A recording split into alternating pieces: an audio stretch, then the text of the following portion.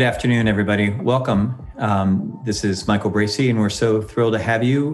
Today is Friday, July 31st. This is Music Cities Together Live, a weekly conversation show that talks about different segments or different members of the music community, how we are all collectively dealing with the challenges that have been put forward in the year 2020, what we're doing on a city-by-city basis, and all the related issues. As always, we are so thrilled to welcome back those of you who are spending your Fridays with us. For those of you who are new to our program, we appreciate you spending some of your Friday with us, and we hope you find it fulfilling and interesting. We have a couple of great guests today, Bobby Garza and Dena, and we're going to be talking about the work that they've been doing with REVS pilot programs in King County and in Austin, Texas. And we're going to talk a lot about advocacy and engaging with the public sector. Before we bring our guests in, we want to do a couple quick updates and just check in on some of the things that have been happening in the community. We like to revisit some of the work or the progress that some of our previous guests have made on a variety of issues. A couple of quick shout outs. Our friends at KEXP Radio in Seattle have rolled out a really interesting new program schedule and initiative. They are working internally for quite some time, but accelerated, I think, this year, and just trying to really understand what is their responsibility as a music nonprofit that has a remarkable platform to promote culture and dialogue. So they have done a very significant revamping of their daily program schedule and other related programming, which our producer, Alex, thank you, Alex, has put into the chat. Really interesting stuff, and I really recommend not only checking out their programming, but also some of the thinking and the FAQs behind their approach and what they're trying to accomplish with this new vision. Also would like to shout out some developments with our friends at the Kennedy Center. Diana Ezrins was with us a few weeks ago, and I'm really excited to help amplify an initiative that Diana and many other arts organizations have been involved with, Arts Across America. Again, Alex has put that into the chat if you want to check that out. I know that we all, at least I am, I assume most of us are feeling a little bit zoomed out and a little bit tired of just kind of the constant onslaught of streaming content and virtual content. But what they're doing with Arts Across America, I think, is a very interesting, very intentional and thoughtful way of bringing highly curated arts from across the country, into digital living rooms, into platforms through, again, organizations like the Kennedy Center. So recommend y'all check that out if you're looking for, again, some really interesting, provocative content. And again, I really recommend the framing and sort of the way they talk about what they're doing with that project. I think it's really thoughtful. So big congratulations to Diana and all of her colleagues at the Kennedy Center and elsewhere who've put that together. A couple of news updates, and most of you who participate in this meeting or watch this program have been following this, so you probably know this pretty well. A little bit of a interesting development over in the UK. Earlier today, the UK government announced that they're pushing back the reopening of live music for another 2 weeks, which is something, again, Alex will put a link to an interesting article into the chat. That our colleague, Mark David and the Music Venue Trust folks actually applaud, that they really feel like live music right now in the UK and the grassroots music venue network is really not sustainable from an economic or even a health standpoint. And so they really would prefer to see live music held until October unless there's a significant federal commitment beyond the resources that are already have been made available. But that's interesting to see what's happening over in the UK. And to set up, kind of our conversation with Bobby and with Dena in the States, yay, America. So today is the day, as many of you know, that unemployment benefits are ending for millions and millions and millions of Americans. Congress and the administration are debating what an extension of those benefits may look like. There is a battle to whether or not those benefits should be in a short-term extension for a week or two while Congress resolves what is going to be a massive federal funding bill that is trying to be negotiated and resolved. Or so whether you do a 1 week or 2 week extension, or whether or not you just do a whole big package at once and put everything together. And of course, this being an election year and politics being what politics is, both sides are looking to gain a political advantage over the other and paint the other party as the reason that the benefits have not been extended. So that's happening. At the same time, again, Congress and the administration are intensifying negotiations over a final relief package. Again, we've talked about this every Friday since middle of May. And again, we remain incredibly confident that there will be a significant package of some sort. The scale and definition of that package, of course, is yet to be seen. So again, everybody who participates in this work is very well aware of the advocacy work led by the National Independent Venue Association and others to make their voices heard on Capitol Hill about the importance of supporting the live music scene, the importance of supporting artists and the gig economy, the whole infrastructure and ecosystem of other music workers who may not be directly related or directly engaged in the value chain around live music, but also are very much in need of support. There are at least 3 pending pieces of legislation, including the Restart Act, the SOS Act, a new bill, I believe called the Encore Act, which is tax credits for canceled shows to go to venues that have been proposed. Again, speaking on a very, sort of from a personal standpoint, I not only am incredibly appreciative and applaud the very effective and very quick-moving advocacy efforts spurred by, again, it's not just NEVA, spurred by lots of people who've been working very hard on this. I remain very bullish that if the final package is of the scale that we think it may be, which is likely, in the ballpark of $2 trillion, that there will be some significant relief coming in that package. Again, nothing is guaranteed. Literally, we have no idea what we're going to wind up with in a couple of weeks. But it looks like, most likely we're sort of in the window of, August 8th to August 14th is when this is going to probably get resolved once and for all. This is going to be the last major piece of legislation in all likelihood coming out of this Congress before we move fully into election season and appropriation season. So we're all collectively going to be a lot smarter about the state of play and resources for the cultural sector in a couple of weeks than we are right now. And I think very interestingly, in a couple of weeks, we're also going to have a real more tangible sense of what is the trajectory of the pandemic. If the pandemic is still completely out of control, if we're seeing a plateau or a decline in cases, if we have a sense that, wearing masks and doing the protocols that we have all been asked to do, if that is really making a difference, or if we're still kind of in this very uncertain world we're in right now. So again, that's all a lot of background in terms of very uncertain times, very complicated times. That has made our work with Reopen Every Venue Safely initiative super interesting because, of course, now is not really the time to talk about reopening anything. And why don't I actually, Bobby Garza is part of the REVS national leadership team out of Austin, Texas, and has been very active in helping build out the Austin pilot. Welcome to the program. And it's, what do we say? So, just for those, I think everybody who watches this program is well aware of the REVS program. For those of you who don't know what it is, again, this is the initiative that we launched on May 6th, which now has 11 pilot cities across the United States. The intent of the REVS program is not to push for opening prematurely. The idea is to say, how do we get local music communities, public health departments, cities, counties, regions on the same page with musicians and venue employees and audiences to say that collectively we want to reopen this safely and as quickly as we can, and make sure that everybody really knows what the deal is and what that means and why it's safe and it's okay to come back, into live music. And, Bobby, you've been working with a lot of our pilots, particularly the group in Austin. What would you like to share today? What's your read on how things are going?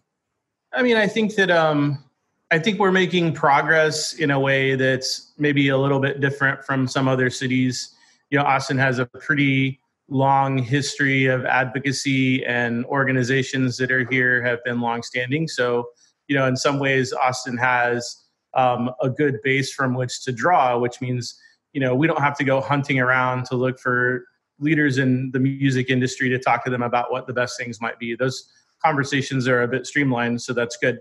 I will say that, just like every other city is encountering, we know that cities generally aren't nimble in terms of how they respond to policy issues or challenges.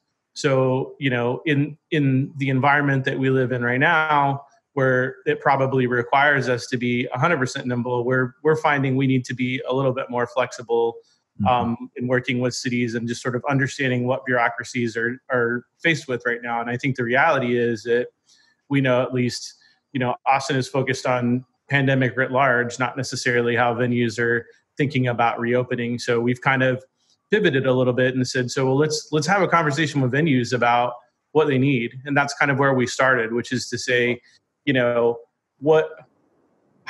can the REVS program be of service to, venue owners generally? And where we kind of landed was, we're not worried so much about guidelines so much as we are about understanding what's happening all over the world from an idea perspective, right? So the ideations, go from, 70-page reports to, 30-page reports. And sometimes that voluminous information can be overwhelming for, folks that are trying to figure out how to keep the lights on. So what we worked with the city on was to say, our positioning ought to be, this compendium of best practices that has some layers of analysis applied to it that can help venue owners get through it quicker. So we're in the process of, finishing out that analysis and then working with the city to figure out the best way in which we partner with them, understanding that, the city has a level of institutional challenges to get things approved in a quick way. But also, understanding that this is the first step in a process that will probably take a long time. And I think the reality is that we know that, the live music scene probably won't be the same for 24 months, if we're lucky. And that's depending on whenever we actually get to have shows again. So, how can we best prepare venues for when that does happen in that eventuality?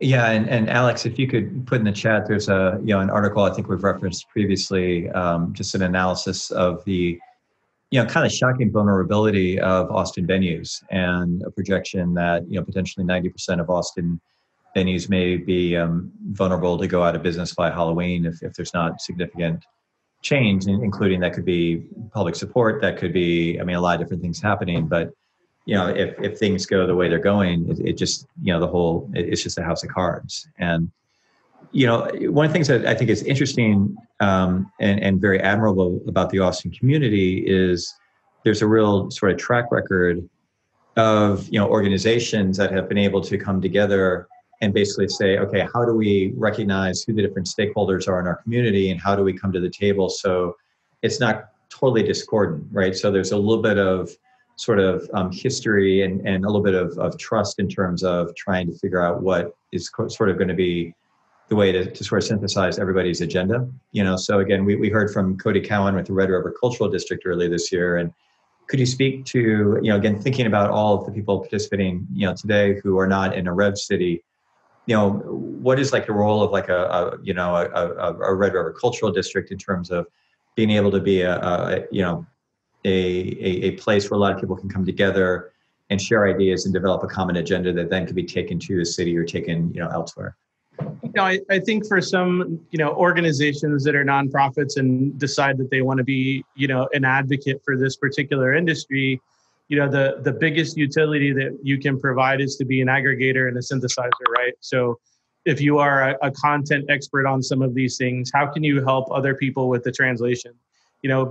We started a lot of our efforts with, changing what happened in the Austin music industry way back in 2008 with the Live Music Task Force. And, Don Pitts, that's part of our Music Cities Together stuff, and myself were both on that task force. And, we learned a lot way back then from what we did wrong. So, I think the short version of that is if you want to provide really solid advocacy, the first thing is to, figure out how to learn from your mistakes, but also have a little bit of tenacity with respect to that. I think that, in the culture that we live in and the times that we live in, people think that 140 characters does something for your level of advocacy. And I think the reality that we know is that the vision that we set out in 2008 with the Live Music Task Force that we thought was pretty pristine still hasn't really been accomplished.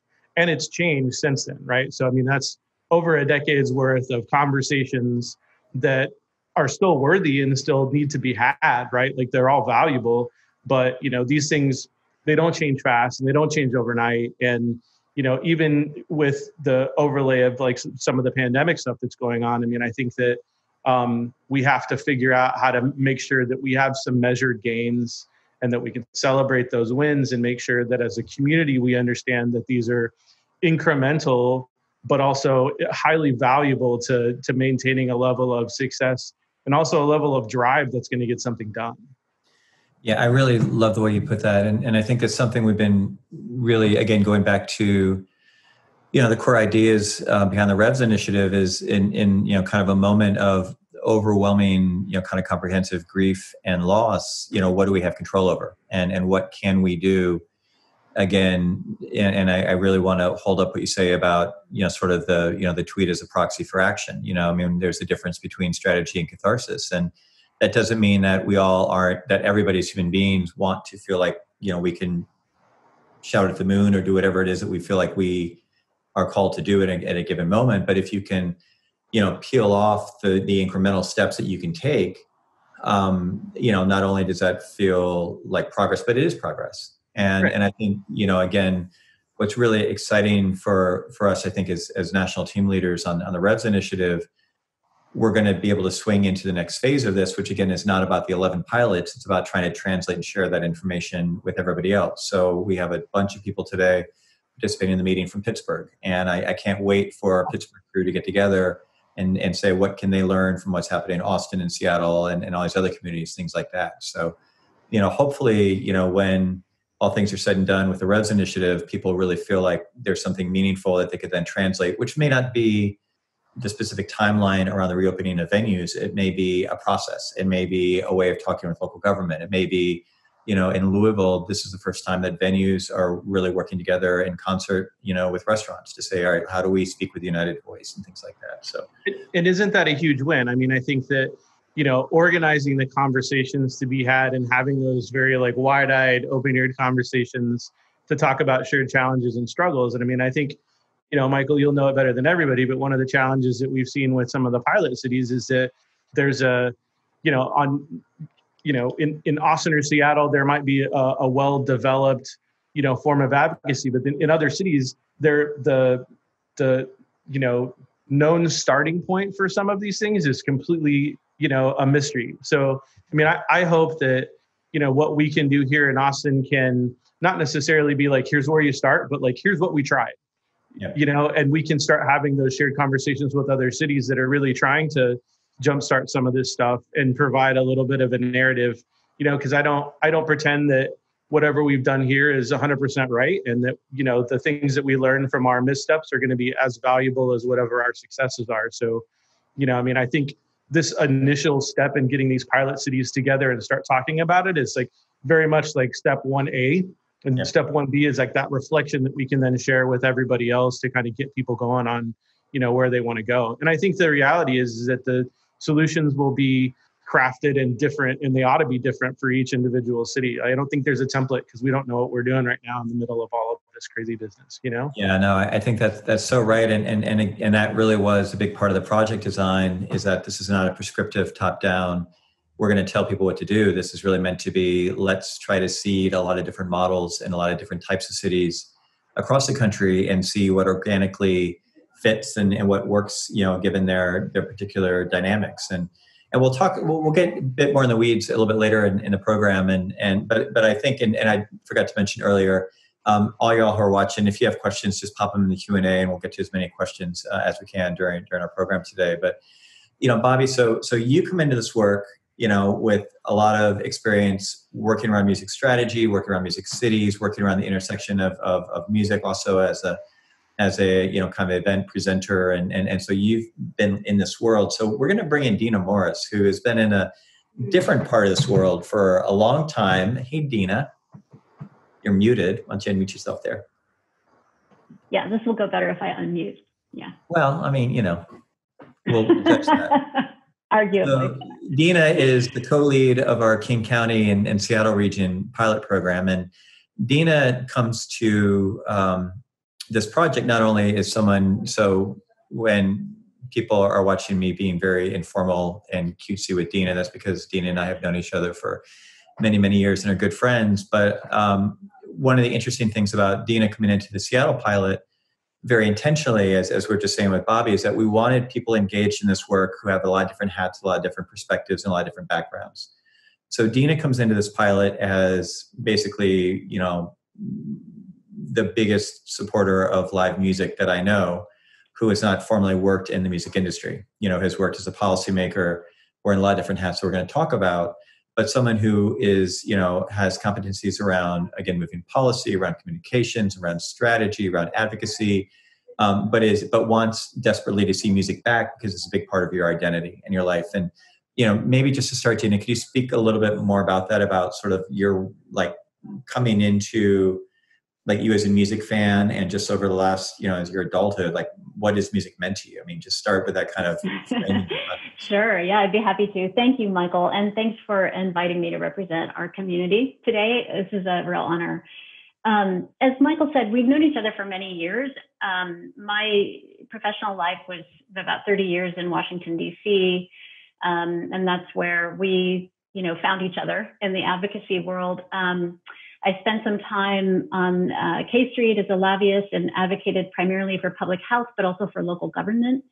And then in the United States Senate as working with policymakers, and then a stint under Tom Frieden, who was Obama's CDC director, running the DC office of the CDC before coming to Seattle. So I've only been in Seattle about 3.5 years, relative newcomer.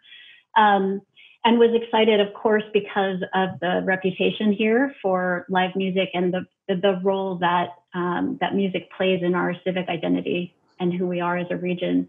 So that's been a real honor. And I would just say, taking your question a little bit further, one of the things that's been so delightful here for me in participating in this REVS project is that the city of Seattle has Scott Pasqualik, whose job is to liaison with live music.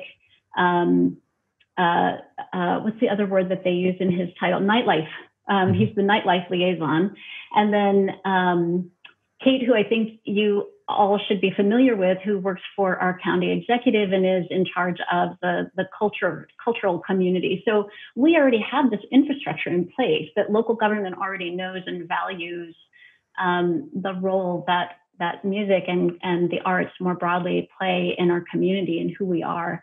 So that was a really nice thing to step into, feeling like I didn't have to start at the beginning to explain that basic connection. So I'll stop there. That's how I got here and who I'm working with. Yeah, well, and again, not to repeat myself, but I think it's interesting. One of the again, for those of you who are new to the program, I've been really fortunate to work at the intersection of music and public policy for over 20 years. And I think something that isn't as appreciated as it could be, across the music sector is there are a lot of music fans and people who are extraordinarily passionate about music who don't necessarily work in the industry itself. And there's an interesting dynamic that, music fans who, oftentimes want to do what they can do to help, and whatever, that may be given where they work or what their resources are. And, part of the ongoing challenge is how to identify those people and tap into figuring out what can they do to help. And so sometimes when we're thinking about local organizing or activism or advocacy on the federal level, it's interesting to, avoid the pitfall of what sometimes feels like a zero-sum game in the music industry, where it's like one sector who's got certain economic interests or certain things they're trying to accomplish up against another subsector. So it's like performers versus songwriters versus labels versus publishers versus, when instead it's like, okay, there are people at a higher level that are just like, I just want music to work. And how do we bring that together? So when the REVS pilot came together in Seattle, it was really interesting to ask you to be one of the co-leads, again with Kate Becker from King County and Scott Pulisic from the city, to say, okay, you're Switzerland. Like, you don't have the history with these people. You don't have any baggage. There's no, it's just, in terms of industry segments or bad blood or good, you're coming in fresh into the community to say, all right, maybe there's some things that you could see from 30,000 feet that maybe people have been in the trenches for a long time may not be able to see. And so it's been interesting to see this sort of county, city, and then sort of synthesis model that have been kind of helping. It's really not a management process, it's really a support process with all the stakeholders in Seattle or in the region. I mean, could you speak a little bit to how, like, what has been the scale of engagement from Seattle stakeholders in the REVS process and how that's been organized over the last 6 or 7 weeks? It's been really interesting to watch. Yeah, it's been really fun. I will say, I mean, it's a challenge and it's a challenging time, and nobody wants us to be working on the problem that we're working on, but seeing the response from the community has really been fun. And I just want to touch on one infrastructure issue before I respond to the real question, which is that it's kind of interesting because, the city of Seattle is part of King County. And they decided at one point to share the public health department. So we literally have one health department that works for both the city and the county. And so that's been a really important and interesting part, I think, of our conversation here regionally, is that public health has been engaged from the get-go. And they've been very responsive and are very involved. And the other thing that's been sort of interesting and helpful from that perspective is that Kate has been really involved in working directly with the governor's office so that the governor's guidance is incorporated into our conversations at REVS. Scott has been very involved with the alcohol licensing board. And so some of the very specific issues that have come up about what can we and can't we do. So we have liaisons, and then that has turned out to be true also of the broader community that we've engaged. And when I said, in my initial response, it's been really fun, I think what I'm speaking to is that we've got this really strong reaction from independent live music venue owners, but also from booking agents, from musicians, from restaurants that have, a little piece of music in the background, and the public health community. And there's just been this really strong and diverse set of stakeholders that have come together. I think at our first meeting, we had 45 to 50 participants. So it was a really healthy and as I said, diverse group of stakeholders. Since then, obviously, participation has varied, but it's been somewhere between 15 and 40 at each of our 6 meetings that we've held so far. We do a weekly meeting, so people already have it on their schedule. And I think you said something that was really interesting, Michael, that this isn't meant to be a management process, it's a support process. And so I think that's really been the guiding kind of our North Star, is to figure out how can we create a platform that allows these stakeholders to come together and to look at this challenge from a lot of different perspectives. In fact, the meeting that we just had this week, there was a really, just as an example, there was a really interesting conversation where someone began to explore the limitations, but also the promise of live stream and how far can it go and what can we do. And almost immediately, a different stakeholder spoke up and said, look, we have legal challenges with that from a label perspective, but also there, you mentioned it earlier, video fatigue is real, and it's a factor that we have to look at. So it's not to say that there's a right or a wrong answer. It's to say that we've been able to bring people from different perspectives together to have really, I think, informed and interesting conversations. While we all share the same goal, we don't all share the same perspective. And I should have said this earlier, but obviously, Seattle, Austin, many of our pilot cities also are undergoing remarkable turmoil in the streets. There's just it's an extraordinarily complicated time. It's a remarkably complicated time to be engaging elected officials, for a variety of reasons. But just in terms of, a lot of the dynamics. I mean, part of what I think is interesting, both about, Seattle and Seattle/King County and Austin, which I think is really, part of the big lesson for cities that are not Seattle or Austin is not that you should try to be them, but there are some takeaways in terms of long-term investment in these relationships and in acknowledging that music is not to be taken for granted and that music has to be somehow elevated, which is a big chasm between, like, what does that look like in practice? Because again, with the music community being as complicated, and as our communications infrastructure and all the changes, as we've seen the evolution of the digital marketplaces, that's been super complicated. It's not like it's super clear to say, here's the 5-point plan that we want Seattle to do, but it is having that commitment of having that collaborative infrastructure and the liaison and the sort of connection points to say, well, we want to be at the table and we'll figure out what that means.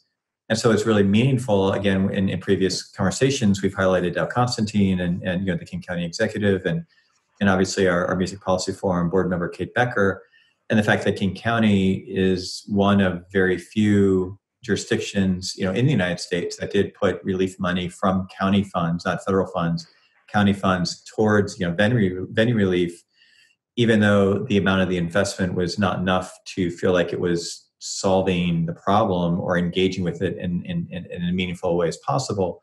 It was a clear demonstration of commitment from the city, which then makes it easier, I would hope, for then the music community when they're saying, we're at the table with Kate and with Scott and with their bosses and with others, to feel like this is a real conversation. And we are on the same team, and we're trying to kind of engage in this stuff together. So that's been super interesting. And could you speak real quick, Dena? So just from a process standpoint, so you started with, kind of an open call, to people who would be interested in this work. And again, because of existing infrastructure, there's a general sense of who might be interested in being at the table, and sort of a real intention around not trying to be a club, not trying to be a clique, but trying to be like, okay, who, let's make sure that people we may not know who they are, but should be at the table, feel like they're welcome at the table. And then that started in some sort of larger conversations that then have narrowed. And so you've done a weekly model, is that right? Yeah, we've only had 6 meetings. I feel like we've gotten a lot. I feel like we've covered a lot of ground for 6 one-hour meetings, but there's work that happens between, I guess, as part of it. But yeah, first of all, thank you for mentioning the county's money. That's something I definitely should have acknowledged early on. It's such an important part of this conversation because even though it's not a lot of money, I think it was $75,000. It's putting your money where your talk is. It's showing the community this matters to us. And, there's a million competing issues, and we'll talk more about that later, I think. But to be able to say, no, we carved out some money just for you because we see you, we care about you, and we want you to survive. So I think, even if it was $10, I think it matters a lot that there is a place in the budget. We all know it's almost cliche to say it, but a budget is a moral document. It represents your values. And so I think it's really powerful that our county was able to do that. To go back to your question about the process, yeah, so the first meeting was really just let's all meet each other and understand who's at the table and what we're trying to do. And then the second meeting, we asked people to come with what they would identify as their top concern, or not necessarily top, but share with us, what are you concerned about? What do you want to spend our time on? What's most important to you? What do you feel least prepared to respond to? And then based on that feedback, we then created sort of 3 streams of conversations. One that was focused really on communications and marketing, which is like, how do we present ourselves to everybody, to policymakers, to the ticket buying public, to musicians? How do we talk about what's going on? The second stream was really more specific to the people, primarily the artists and the venue workers. So really looking at how do we hold these people up, keep them where they are, not lose everybody. And then the third stream was really about, for lack of a better term, what we're calling business models. And I want to refer back to something that you said, Bobby, earlier about, we don't expect music to be delivered the way it was for a long time. And that's kind of where this conversation has led us, is that we're recognizing, the national organization that came together, NEVA, has done a really nice job of putting together resources for venues. We have a Washington Association of Nightlife and Music called WANMA, is the short name. And they've also done a nice job of putting together, like, when we reopen, make sure you have this in hand and everyone wears masks and all the, we sort of know what that stuff is. Not that it's a done deal forever, but we have a pretty big idea of what the big pieces are. So what we started to really focus on with that last stream is, okay, so what are some other ways of presenting music? Understanding that we're not going to reopen in the way that we've operated for the last 15 or 20 years. we're going to reopen in an altered reality. There will be limitations on capacity. There will be limitations on how music is presented, but we know that it's really important and that we can't lose live music. So let's talk about what are some other ways to do that. Are there different ways to present music to the public, to negotiate costs and revenue flows so that businesses can stay afloat? And so, I don't know that we're going to have any silver bullets or grand solutions, but I think it's been incredibly constructive to facilitate that discussion, as I said earlier, among various stakeholders. Everybody has a different perspective in the music ecosystem. And so having a place where people can come together safely and talk about, well, what if we did more of this? And someone else says, that's a terrible idea, where we can really just kind of hash through. We know we're not going to reopen venues anytime soon, but we want to be ready so that when it is safe to reopen, we can start right away.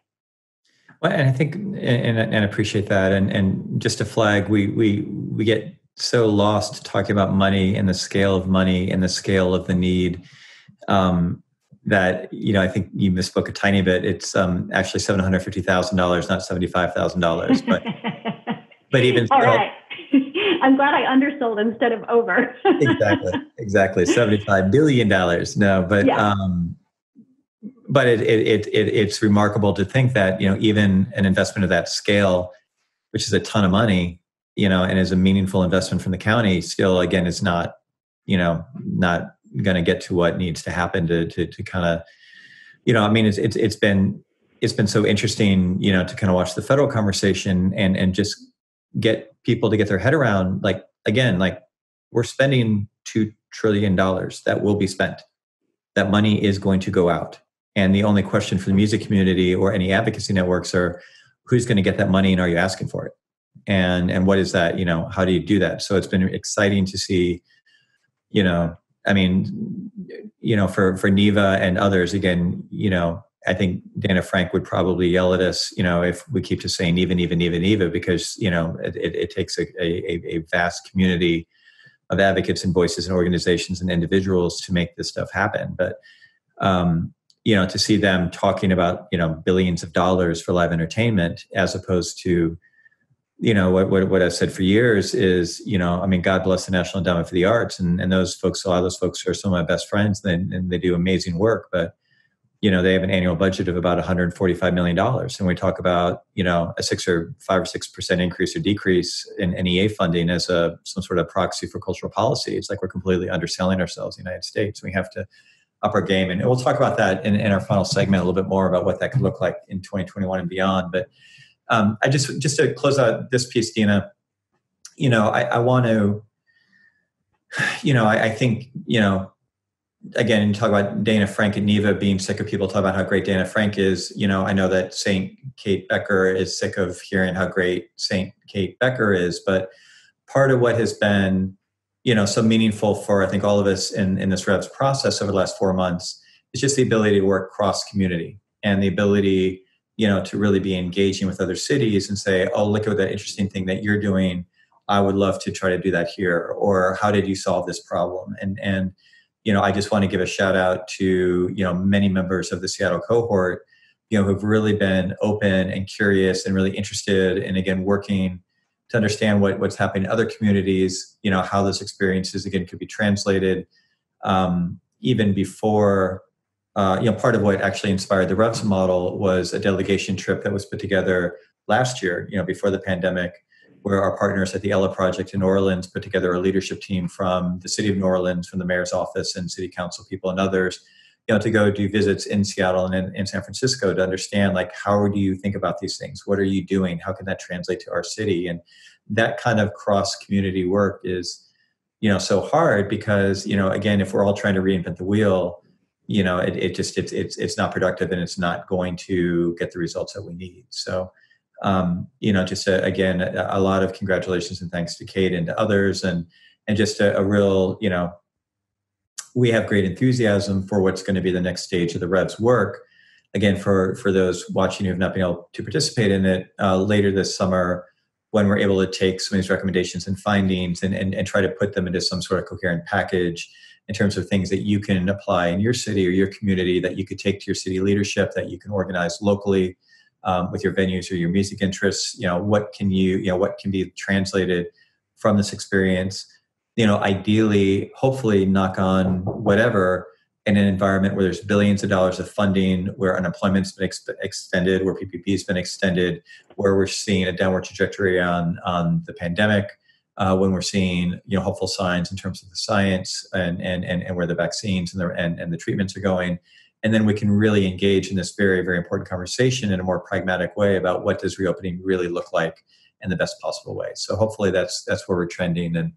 And Bobby, I'd like to bring you back in, if I can bother you, because the other thing about you guys, which I think is super interesting, to pivot a little bit into that advocacy conversation, is that you've been on the side of working with elected officials who basically are being lobbied. You basically are responsible for a tremendous amount of policy issues. You have a lot on your plate. You've got a lot of different competing things for your time, attention, and interest. And you've had to, be approached by the creative sector to say, we need you to do X, Y, Z for us. And, if we take as a presupposition, my very strong feeling that no matter what happens in the election, but actually, the election has a lot to do with this, but that 2021 is going to be a year of economic rebuilding. It's going to be a year of how are we rethinking the structures of our cultural sector and our economy. What does it mean to be a gig worker? What is the role of the federal, state, local, regional governments in helping support our cultural ecosystems? What is happening with universities? And then, again, what I think is actually the biggest news of this week, again, are we going to have a serious conversation about antitrust and about the structural dominance, not only in the entertainment community, but in other sectors across American economy? Those are all things that deeply, connect with what a lot of the people involved in REVS initiatives are thinking about and should be thinking about. And I'd love to kind of get your take on this whole broad question of what does effective advocacy look like? Especially in this digital, kind of tweet world that Bobby was referencing earlier. Like, what, from a standpoint, Bobby, let me start with you and talk. Maybe you could talk a little bit about the role you played in Austin city government and kind of what hat you wore, multiple hats you wore, and just like, as someone who's been on all sides of this conversation as an advocate and a policymaker, what are some sort of framing concepts you would provide to, again, our audience? A lot of folks, again, on this call, running record labels, running venues, want to engage with local government, but maybe don't really know where to start. Yeah, that's a big question. So I spent the better part of 8 years as a chief of staff for a city council member. All of that time, I was also a musician that was touring and playing live, and kind of shared a dual life doing that. And then when I left the city, I ran a music company here, and we produced events. We did like over 1,000 events in Austin, San Antonio, Dallas, and Houston, and produced a bunch of festivals. So I have multiple experiences, and sometimes on the losing end of stuff when I was trying to advocate for my businesses that I was working for. But I will tell you that the easiest thing to do right now is to say we have a problem. The toughest thing to do is to understand what that problem is to the extent that you can provide tangible solutions. So, one part of the thing that we're trying to do with REVS right now is to say, well, if we get this list of best practices, well, what does that mean? Is there a financial reality to reopening that we can then go discuss with city leaders and say, look, the barrier to entry again to get our industry back whole where it needs to be is these 7 things, right? And Cody, when he was on, from Red River Cultural District, we talked a lot about that. It's like, what are the tangible things that government can actually do? So what does that require? What's required of you as an advocate there? It means you first have to have a conversation about what the possible is and where you think that is. And then also provide, your elected officials with very tangible things. It's not like, here's a problem, fix this. It's like, here's the problem. You can help me ease development standards. You can shorten the time for me to get permits. You can take away, permitting costs for, a particular amount of time, and then provide me with a grant or a forgivable loan that will help me buy whatever the products are necessary for me to get spun up again. So I think it's a lot of it right now is if we can pull apart all of this information and then start understanding what the practical, ramifications of those things are. And then I think the other part of it is to not overplay, what your advocacy is a little bit. Like, on a normal day when I was, working at city council, we were dealing with at least one council meeting a week that had somewhere between 120 and 200 agenda items, that ran the gamut of whatever city government is, right? So, and that's different if you're in different cities, but it could also be more, right? So understanding what like those people that you're going to go talk to have to go through, your time is incredibly precious, and your ability to impact these people who are overloaded with a bunch of different stuff. And especially now when there's, a ton of more like incredibly urgent things that they're having to think about, like the unemployment issue or something else, right? All of those things everything is on fire right now. So if you can be like the little water hose that puts out that one particular issue, I think you'll get a bunch of gratitude on the back end, and you'll probably get an ally in the process as well. So, I mean, it requires advocates to really be completely strategic and completely thoughtful about what they're advocating for and when, and understanding the timing of some of this stuff. But, those come through collective conversations and really soliciting good feedback. I think that's such good advice. And I think something I struggle with, and I think a lot of advocates struggle with, especially at the local level, is, the complexity of local politics in most communities is just mind-boggling. And you have different styles of government in terms of, it may be a strong mayor, maybe a strong city manager, it may be, different council structures. You've got, some cities, again, have the shared jurisdiction with more of a regional, you've got a county or a region has control over different things. And the challenge of trying to figure out how to navigate that with any confidence that you can then put together a comprehensive strategy for how you can actually get something done is really hard. And I think there tends to be, and this is a gross simplification, so I'm not doing this justice at all, but for the sake of conversation, there's sort of like the honey or flies approach, or there's the, are you going to like beat them up and hold them to account? Are you going to get it done by sort of being loud and just at them and shutting down City Hall and, doing all the things that are, really good for like organizing, getting headlines and sort of like holding people to account? Or are you better trying to figure out who are the 2 or 3 music fans that work in positions of power in city government that actually want to help you navigate it quietly? And every city is different, every situation is different. But, the best advice I ever heard from someone who I guess I won't name since this is a public event, but the best advice I heard from a public official was every city's got a music superfan.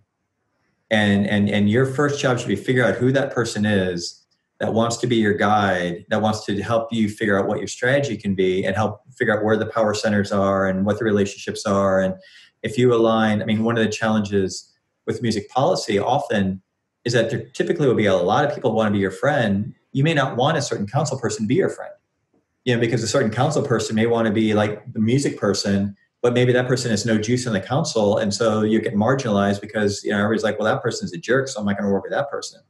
So figuring out who on the inside can help do those, do that geometry so you can figure out where do we best align. And then I think all the stuff we talked about, but I think Seattle and Austin are really good examples of then how do you, as a community, streamline the advocacy so you can bring some coherence to it, right? I mean, so again, not to, keep holding up Cody Cowan, but like, I think it's so impressive that Red River Cultural District is able to be a voice for that community, and when Cody speaks, it has a lot of credibility at the city level because they're like, yeah, this guy's done his work and he represents a constituency. And same thing, I think, Dena, you're experiencing in the King County conversations that, there are people who have done the work to get people sort of organized around what do we need, what's our ask, and that becomes easier then to navigate through the halls of power. I mean, I think that like, that old cliche about reading the room is incredibly important right now, right? And I also think that strategies and tactics aren't ever binary, right? So, at a time when we were advocating for something that we felt was 100% urgent, we created like this grassroots swell of commentary. And in the background, we walk around the other side and say, like, here's how you solve it really fast, right? So I would advocate that there's not a single avenue for success, and that it requires both personal relationships, public relationships. Sometimes those two come into conflict, and you have to figure out how to navigate those things.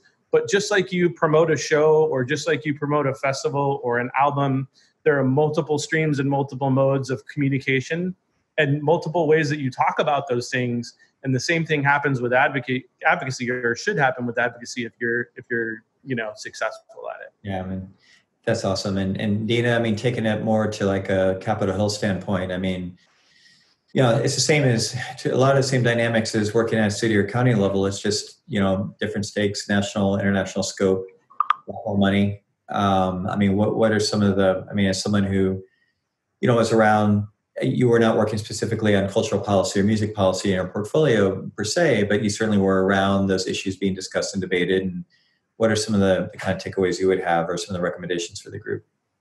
Yeah, no, I think that's fair. Both you and Bobby have touched on a lot of the things I would have said. If I started, I think a lot of truisms there, that there's always a music fan, that having, speaking with one voice rather than 17 people asking for different things when your goal is really the same. Multiple ways of strategy, different levers of influence that you can use. I think the one thing I maybe could add to that is just, as you said, Bobby, at the city level, at the federal level, the number and complexity of the issues that are facing each member is really overwhelming. And I don't know if I can do a good job. I'll try to articulate this briefly.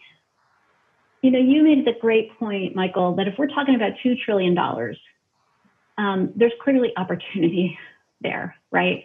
So, and with the work that this community has done over the last 3 months, I don't know that the music industry has ever received the kind of federal attention that it has right now. I mean, this Save Our Stages bill is remarkable and good. So we've done a lot of good things to get in there, but at the same time, that every member of Congress has 1, 2, 3, 5 priorities that they're also pushing for. I came most recently out of the global health sector. The global health sector is pushing pretty hard in Washington state, where there's a huge conglomeration of global health entities. So, you're even though we know our cause is good and worth doing, we also have to be very aware of the fact that we're pushing against other priorities and leave a little bit of room for that, right? So that we can be clear and insistent, but also respectful and humble. I think that helps a lot in terms of our message being heard. The other thing I was going to say, and I'll stop after this, is that it's really, really important to have data to be able to talk about, this is our economic impact, these are the jobs that we employ, this is the kind of tourism that we bring to our community. That data is really important. But we also know that as human creatures, logic and rational thinking is only one part, it's a small part of how we make decisions. Largely, we make decisions based on emotion. So trying to find a way to connect to the person you're lobbying with, whether it's the member themselves or a staff member, but to find that emotional connection, right? And we all have an emotional connection to music. It might be easier to find and more obvious for some people, but it's all there. And so maybe start by sharing your own, how live music has changed your life, or what it means in your life, or, but find a way to generate a little bit of an emotional response. And I think that your data will go a lot further. So I'll stop there. No, and Dena, I think that is so important, and I want to build off that a little bit, because something that, I think we could all learn as a field and as a sector is, the language that we use is, non-transactional advocacy. And I think that there's a bit of a misnomer sometimes that people feel like they can't go talk to their congressional representatives or their city representatives unless they're like actually put on their lobbying suit and they've got like, here's our ask and here's our data and here's what we want you to do, and we figured out what it is. And that's certainly what, an important part of effective advocacy is having, like, doing it right and playing the game. But there's this whole other piece of this, which, I think to Dena's point, is recognizing that human beings are human beings. And human beings are super interested in art. And Washington, D.C. is full of 27-year-old congressional staff people that go to 930 Club just like any other 27-year-old staff person. And so something that we've done, when I used to work at Future Music Coalition, and FMC still does, is, taking musicians up just to talk. And it doesn't matter, like, you don't have to be there to be lobbying on the big bill. You can be there to just, like, I want to share what it's like to be a touring musician. I want to share what I'm thinking about.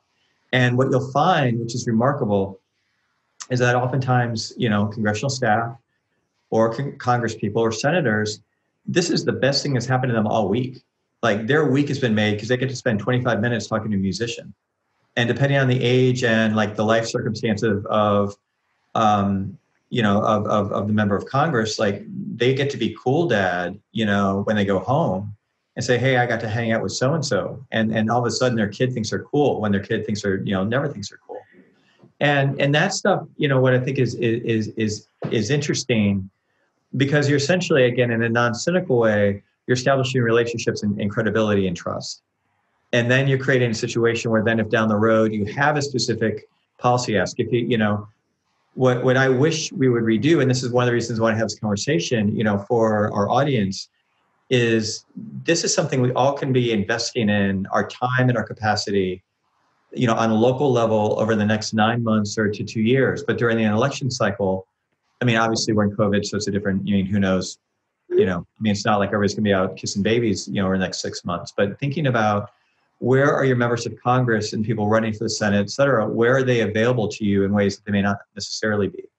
And how do you get in front of them? And how do you reach out to them and say, I just want you to know what we do. I just want you to know what we're interested in.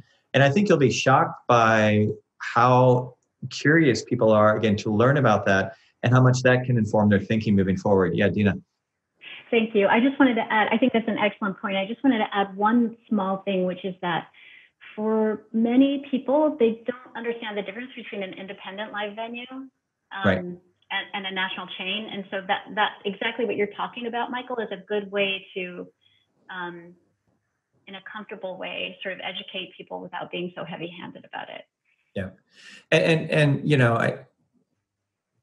I think I try to state this as a fact and not as a criticism. As a criticism, I guess, but part of one of the biggest change in my 20 years in Washington has been the sort of solidification of the idea that every single publicly traded corporation has in their business plan how public policy will impact their bottom line. So it didn't used to be that every single sector had a team that was working on ongoing advocacy on Capitol Hill to try to get regulations passed, to try to get tax policy passed, to try to get funding, to try to get their competitors investigated, to try to do all the things where Congress or regulatory agencies would impact their stock price. And now that's baked into it. And so what you have to realize, and again, this will be the challenge for NEVA and for others, is that you're walking into an environment where you've got a lot of corporate power, which again, I'm not being like a tin hat person, it's just the way it works. You've got a lot of corporate infrastructure that, policymakers are used to hearing from. So there's a level of cynicism like, oh, you're bringing forward, this musician to talk about this issue. Well, why are you doing that? Whose dime are you here on? Like, whose water are you carrying? And, traditionally those are the organizations that have the economic scale to play the game at that level, which is again, why the NEVA experience is so unique and so distinctive. So, I think just the closing thought on that piece, just a challenge for our community is to just go do it. Like, just go talk to your city council people, just go talk to your congressional staff, go to your district staff, for your Congress people, your senators, come to Washington when you're allowed to, and go to the Hill, call me, I'll take you to the Hill. It's so fun to take working musicians to meet with Congress people, just even again, if you're not part of a big, comprehensive strategy, just to be like a citizen that is like concerned about, about the future of their sector and curious about how the world works. So, hopefully part of the experience of the activism that we see in 2020 is going to be sort of a reemergence of that. And again, depending on what happens with a lot of factors, 2021, has a chance to be a really historic year and a transformative year. Bobby and Dena, we're at time. Yeah. Hey, thank you so much. This is a great conversation. It was great to talk with both of you.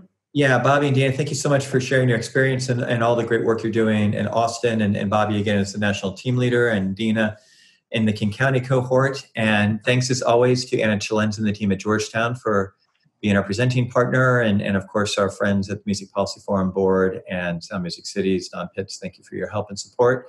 Alex Dolvin is always doing a great job producing us. We so appreciate Alex's work. Hire him. He just graduated. He's awesome. Hit me up. I'll get you his resume.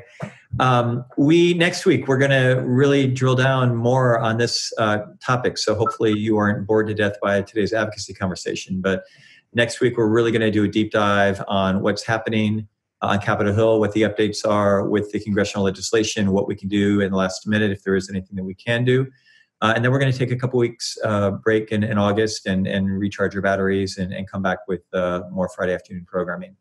As always, we'll be putting this on YouTube. If you thought this was a worthwhile conversation you'd like to share with your friends and colleagues, please send them the links. If you have questions, concerns, comments, suggestions, all that good stuff, feel free to reach out to us at any time at musicpolicyforum@gmail.com. Again, musicpolicyforum@gmail.com. Thanks again for coming. We appreciate it. Have a great rest of your Friday, and we'll see you next week. Bye, everybody.